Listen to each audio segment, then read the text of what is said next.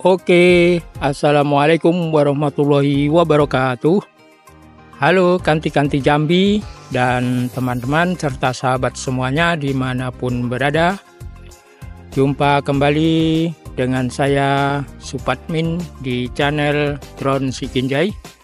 Semoga kita semua dalam keadaan sehat walafiat, murah rezeki, dan dimudahkan segala urusannya serta mendapatkan keberkahan dari apa yang kita lakukan.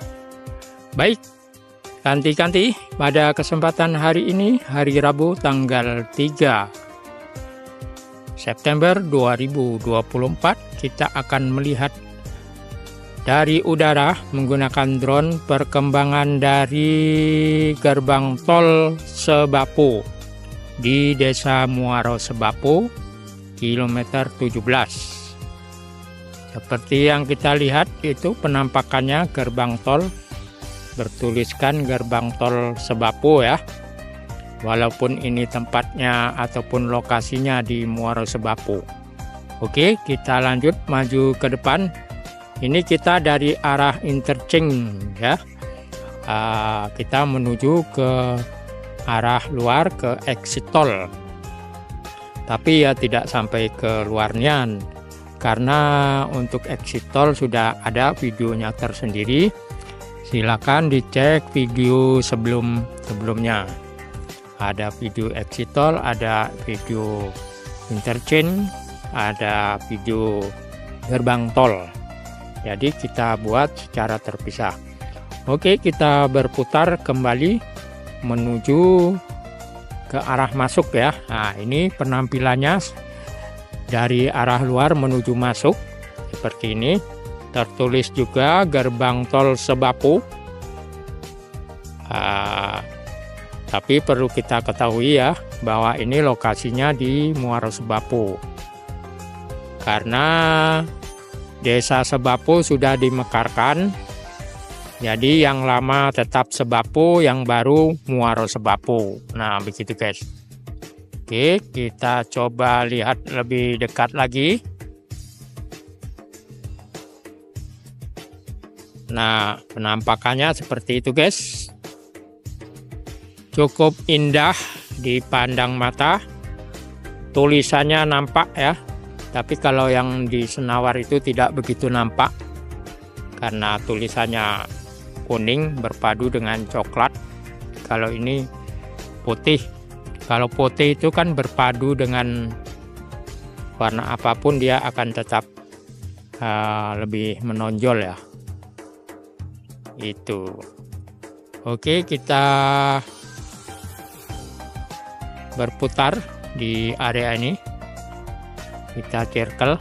Tuh yang di depan tuh yang melintas itu adalah area interchange. Ke kiri itu ke Palembang, ke kanan ke bakalnya ke Rengat Riau ya.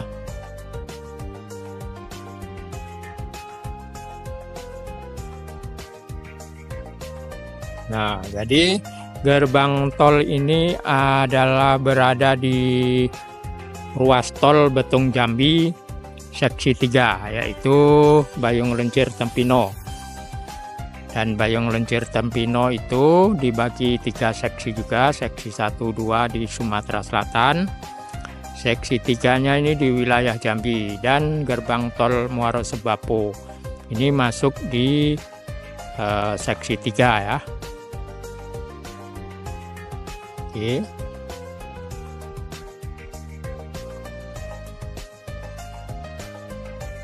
Nah, ini kita mengarah ke exit tol. Yang ke kanan tuh exit tol, ke kiri masuk ke interchange.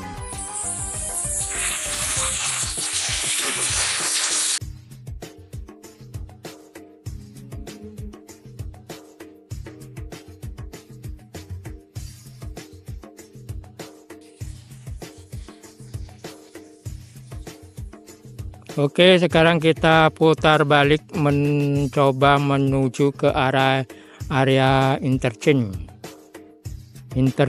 Tempino ya. Sebelum landing kita jalan-jalan dulu di area interchange Tempino. area interchange Tempino ini berada di Desa Muaro Sebapo juga ya. Nah, gitu. Jadi ada 3 fasilitas tol yang di Muaro Sebapo ini. Pertama ya ini interchange, namanya kalau di internet tuh tersebut interchange Tempino ya. Tapi lokasinya di sini Muaro Sebapo. Kemudian yang kedua gerbang tol. Namanya Gerbang Tol Sebapo, tapi lokasinya ya sama di sini Muaro Sebapo, Desa Muaro Sebapo. Kemudian exit tol Muaro Sebapo di kilometer 17 Jalan lintas Jambi Palembang kilometer 17 ya. Oh ya, ada satu lagi, jadi 4 ya. Yang nantinya tol layang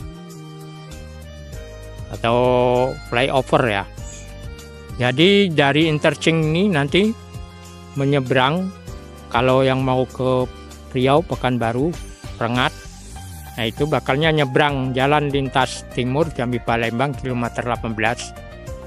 Nah itu tolnya di atas, jalan lintasnya di bawah. Nah ini sudah dimulai. Nah itu daerah sana itu yang masih tanah itu adalah seksi 4 Betung-Jambi seksi 4, dan ini nanti akan tolnya akan di atas jalan lintas itu. Depan tuh kan ada jalan tuh, kalau ke kiri itu ke Palembang, ke kanan ke Jambi. Nah ini bakalnya dia melayang tolnya, tol layang. Nah itu sekedar informasi. Semoga bisa menambah wawasan dan bermanfaat, juga menjadi hiburan, terutama bagi kanti-kanti Jambi yang mungkin sekarang jauh tidak di Jambi. Dengan melihat video ini bisa sedikit mengobati rasa keingintahuan bahwa di Jambi itu sedang dibangun jalan tol dan hampir selesai ya. Mudah-mudahan dalam waktu dekat ini segera diresmikan oleh Bapak Presiden kita Jokowi yang masih menjabat. Dan untuk kelanjutannya semoga akan dilanjutkan oleh Presiden kita yang baru, Bapak Prabowo. Untuk yang seksi 4 langsung ke Sungai Bertam, ke Pijuan, menyeberang Sungai Batanghari, lalu ke Merlung, terus ke Rengat, dan akhirnya menyatu dengan tol yang ada di Riau. Nah, kita mengarah lagi ke arah gerbang tol ya sebelum kita landing. Nah, bagi kanti-kanti yang belum subscribe channel Lensa YouTuber, channel Drone Siginjai, silakan di subscribe dulu, aktifkan lonceng notifikasinya supaya nanti ada video terbaru langsung bisa menonton, bisa tahu. Nah, oke guys, terima kasih. Wassalamualaikum warahmatullahi wabarakatuh.